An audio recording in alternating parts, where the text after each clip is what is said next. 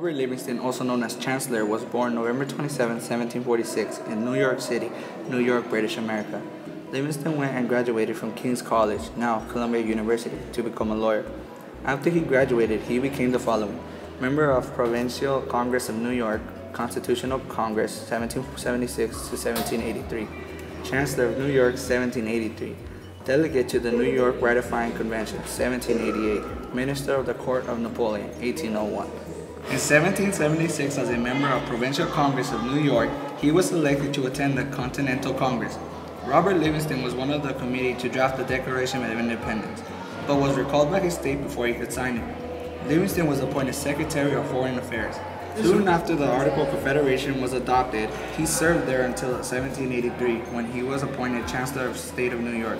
He was a lawyer for the federal constitution and served as a delegate to the New York Convention held at Poughkeepsie in 1788 to ratify it. On the 30th of April 1789, Robert Livingston administered the presidential oath of the office of George Washington in 1801. President Jefferson appointed Robert Livingston as a resident minister to the court of Napoleon. It was he who negated the Louisiana Purchase from the French. He was also a pardon of Robert Fulton, who refined the steam engine. Robert Livingston died on February 26, 1813, in Clermont.